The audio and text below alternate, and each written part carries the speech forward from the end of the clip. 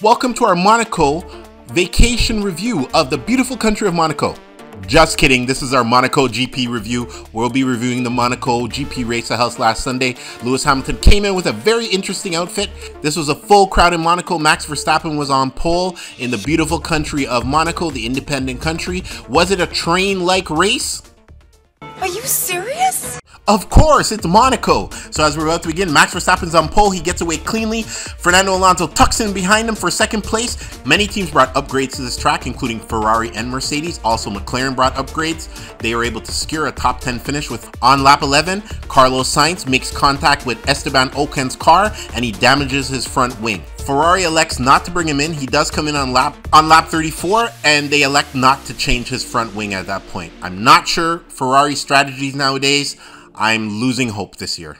You got a plan? No, they don't got a plan this year. On around lap 35, Sergio Perez collides with Kevin Magnussen and he damages his front wing.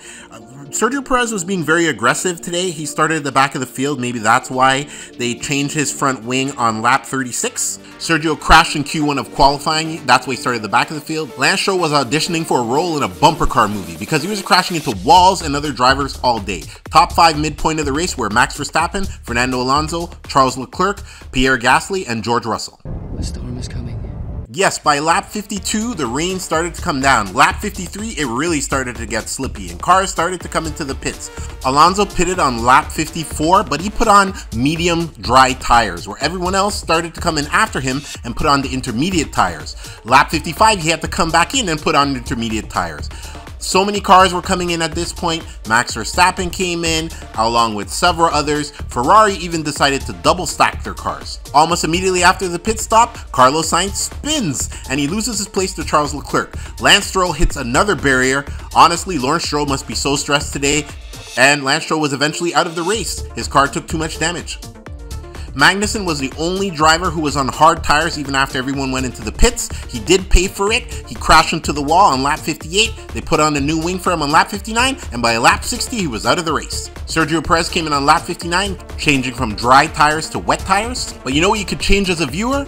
You could change by subscribing to the channel. We'll be bringing you more racing videos. Max Verstappen had a comfortable lead, over 20 seconds over Alonso at this point. Then something strange, Red Bull brings in Perez again, so he changes from wet tires to intermediate with only 5 laps left in the race. He was already on wet tires, there was only 5 laps remaining in the race.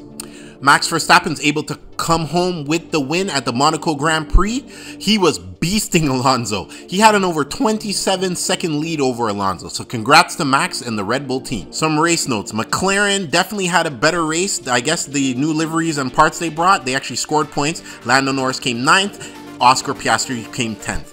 Ferrari came 6th with Charles Leclerc. Carlos Sainz came 8th. Sergio Perez, he started off at the back of the field. He was only able to finish 16th. One thing we got to talk about is the Aston Martin team. Fernando Alonso was podiuming almost every race, but Lance Stroll, he didn't even finish the race this week. I don't know what's going on. They're going to have to really think of maybe if they have to replace Lance Stroll, unfortunately, but his dad runs the team, so we never know. Esteban Ocon had a great race. He was able to podium today.